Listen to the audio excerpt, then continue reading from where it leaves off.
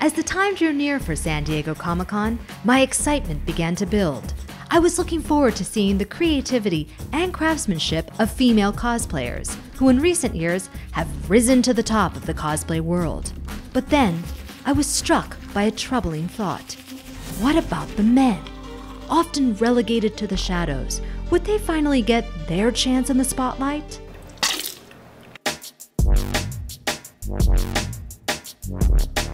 This is the year of the male cosplayer. I have seen so many shirtless dudes, whether they could be shirtless or whether they shouldn't be shirtless. With their lack of fabric and abundance of skin, who were all these half-naked men? Were they true geeks or opportunists pandering for attention? I'm sure that you're getting a lot of attention. All day. Must be how you ladies feel when they go to a bar or something. Has anybody questioned you as a geek? No. I don't. See? You're not quite there yet. It's an excuse to show off the guns and, bring them out. Did you come out here to get attention, or?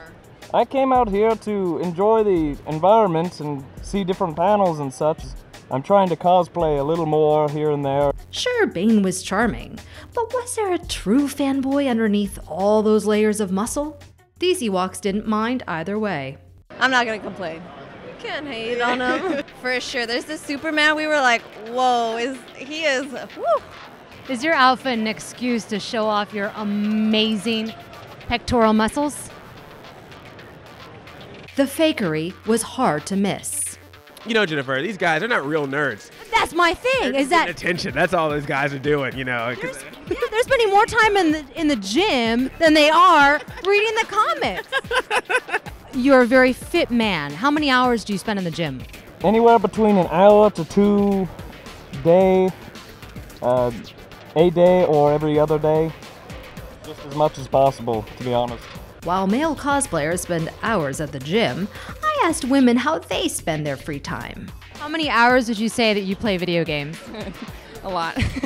Like, Mass Effect playthroughs have like 30 plus hours each game. There's 3 games and I played at least like 4 playthroughs of each. So that's just one game. I try not to count because it makes me feel really bad about my life. I probably spend more money on plastic figurines than most people do in their lifetime in a year. I buy all the graphic novels, I've got all the statues, I love the Star Wars, the Star Trek, the Wonder Woman, the superheroes, I love it all. With geeks like this, it's no wonder some guys are faking their fandom.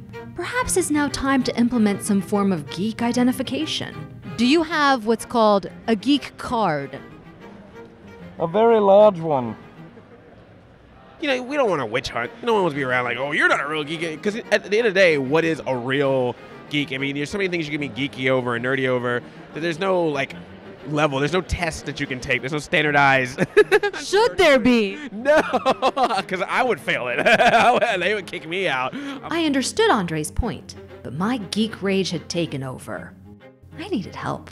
So I spoke with Dr. Andrea Letamendi to get some mental clarity. A lot of us have had histories of being sort of left out and histories of not being a part of something. So when we now are feeling like we're in the majority and somebody is kind of, you know, trying to be into the things that we are, there is that sense of like, you know, do you really belong? Because I have belonged to this for a very long time. My mind was blown.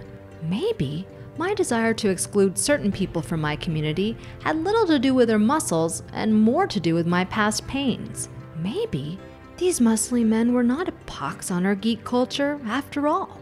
A lot of them do it just for the art of either costume making or just for celebrating characters. Characters that we all love and adore.